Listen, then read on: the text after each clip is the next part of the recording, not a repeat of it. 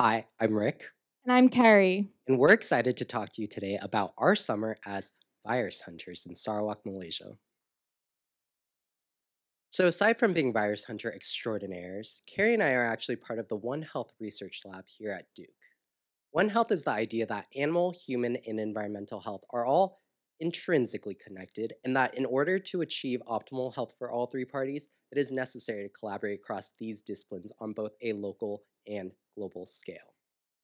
Zoonotic diseases such as swine flu are diseases that spread between animals and humans, and they account for about 60% of all infectious diseases.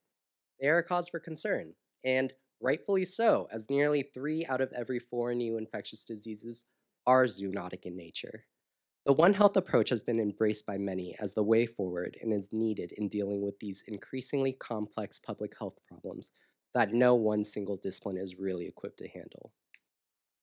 We conducted our research in Sarawak, the eastern state in Malaysia, because Southeast Asia and Malaysia in particular has been identified as a hotspot for emerging respiratory diseases because of its tropical climate and proximity between humans and animals.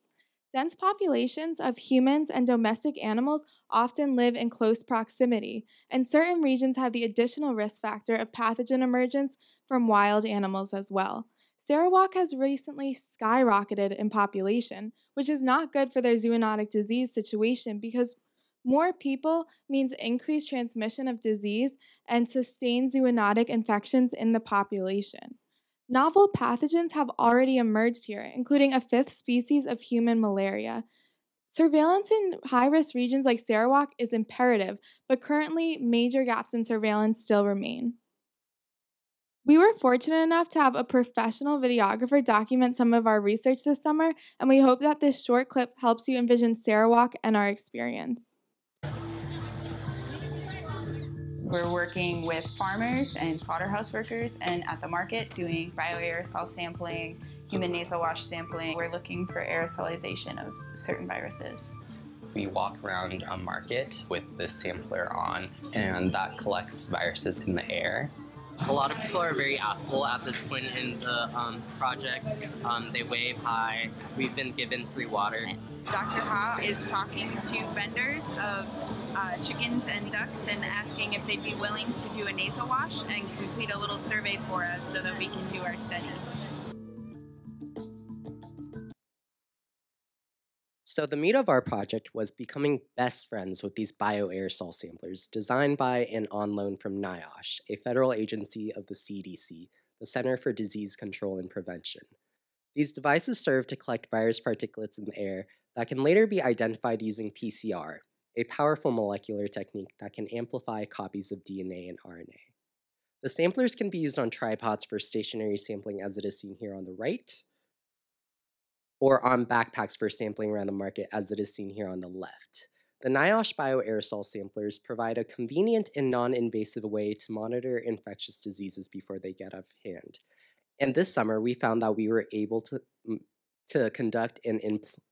implement and conduct aerosol sampling at open-air live animal markets, pig farms, abattoirs being a very fancy word we like to use for slaughterhouse, and hospitals. We also conducted human nasal washes to determine if animal workers were harboring viruses from animals in their noses.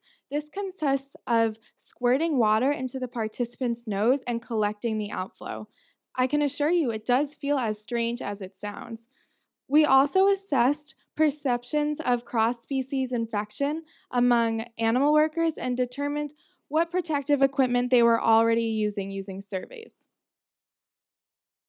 We conducted all of our molecular testing in a lab we built up from a spare room with the help of Hospital Cebu and Segi University. As you can see, this was not a small task.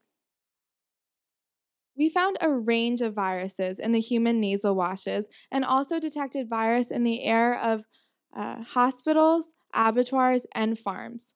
Thankfully, we did not detect any virus in the air of open-air markets, but we suspect this is due to the high humidity during sample collection, as well as the significant airflow through the area. The surveys revealed that most animal workers feel that it is either likely or feel neutral that cross-species infections will occur in Sarawak. This is good news because it suggests that these animal workers would be open to protective measures against zoonotic disease. Looking forward, we're excited to have another Bass Connections team continue and improve upon our research this summer. We hope to increase testing in abattoirs as it was a test site that had a great diversity of viruses. In addition, we hope to expand surveillance efforts to include schools and other potential high-risk settings.